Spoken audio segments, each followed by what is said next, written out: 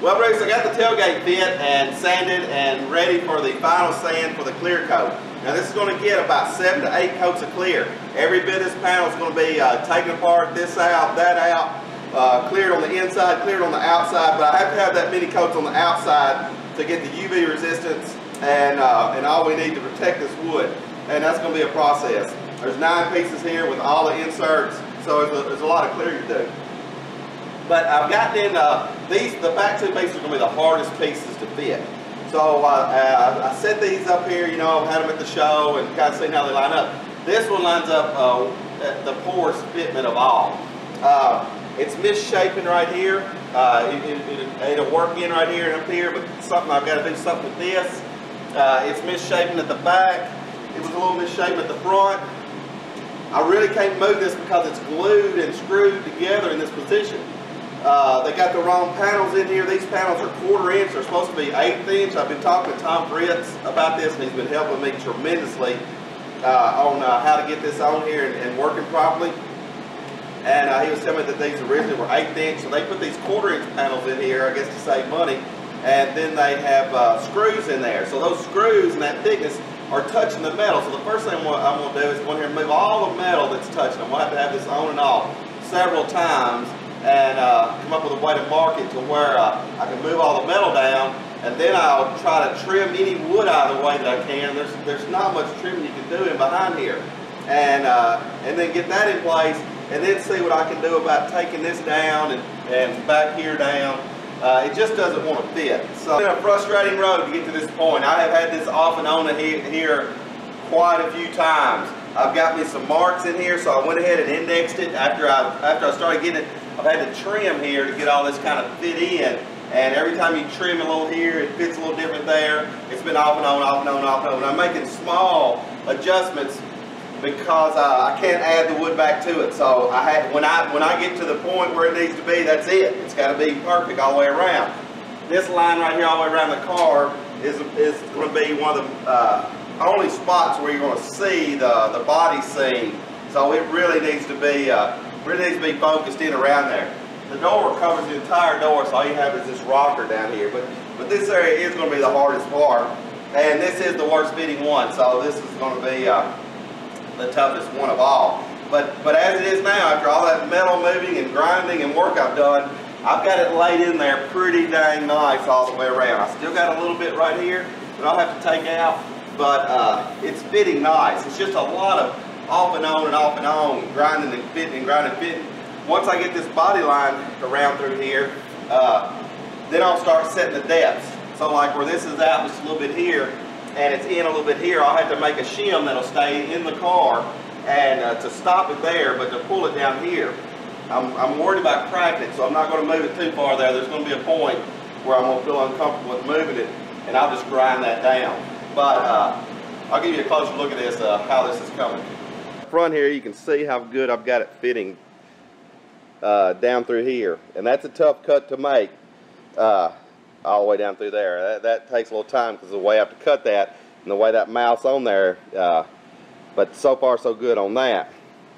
Down here at the bottom, you can see how good that's fitting. You can see what I've got right here. This has got to come out, so it's fitting good here and fitting good down there, and then this just overhangs. So I'm trying to move that in. The other side ain't like it. Just that side right there is not a good fit. You can see my index marks. This is where I strike it every time. I put it right back on those marks so that I know I'm cutting it right. I've got this in pretty good shape, you know, and then keep in mind, now that I've got this fitting all the way down through here, I've got my marks here, I've got to come back and put a body line all the way around that because this wood is going to expand and contract, so, and move around. And then put my spacers in it and then sculpt it to fit. So it's a lot of work in this fitment of this wood, and I can't make one mistake. So just going to proceed with caution. I'm trying to get this thing dialed in now. I've got all the inserts in it and all the studs in it right now.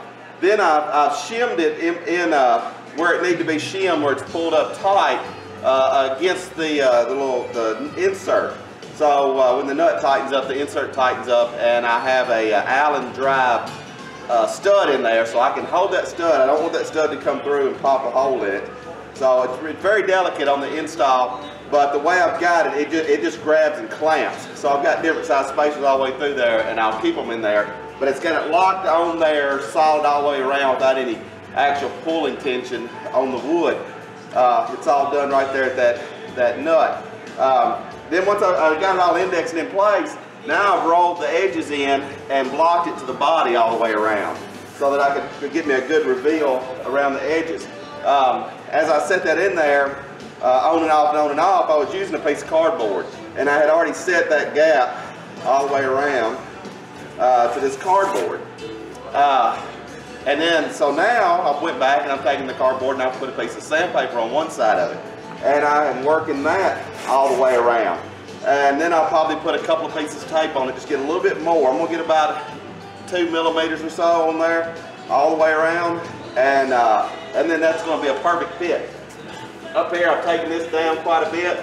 I do have an insert in here, and I can't, this was the worst spot. This piece was out, and I tried to pull it in, it doesn't want to move. And this is shaped like this. If I pull it in, it'll be like putting a dent in it there. I just can't do that, so I've taken it down quite a bit. I've got a little bit of body work I can do right here. The way this changes on that radius is a little different than everywhere else. So I'll fix that and do a couple more little feels on it. And this piece right here is fitting like a glove. It's going pretty good, so I'm going all the way around it with this. Having that cardboard on the back side and that 80 on this side just let me cut it right to the surface of that surround there. And I'll keep adding layers of tape on the back of this and just keep running around it just a couple more times so that I make a real consistent. I'm just looking for a consistent all the way around. Some places are a little looser than others. And then once it's consistent all the way around, I'll stop right there, and then I'll blend all this in, and this piece will be fit like a glove. Finally, I got this piece fitting. This was the most difficult and non-fitting piece that I had, so I started with it, and now it's fitting like a glove. Let me show you how good this fits. So I got my cardboard. I can go all the way around this, and it's a perfect fit all the way around. I've got the depth set just perfectly, and the way I've got this fastened, I've got it tightened at each point through spacers and through shims. So it's just locked down right at each point and not just pulled against it. I'll show you how I got this thing fastened on here. Alright, this is the passenger side and I'm working on fitting it in. First off, I've got a zinc coated insert in there that has a 1/4 thread in the middle. And they screw down in there very nice.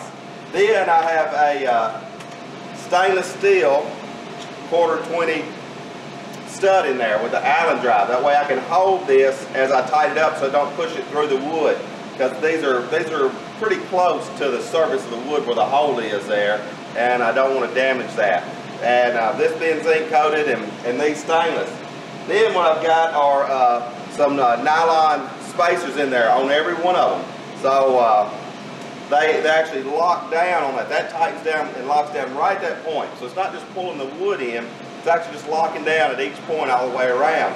And then I have the rubber washer and a thick washer, and then all that goes on with a locking nut, and that sandwiches down rock solid, and I think that's a pretty good install right there. And you won't see any of the bolts to the outside, no through bolts, all just going to be hidden. So that worked out pretty good. So let me see if I can get this side on there, and I'll start doing the doors and the windows.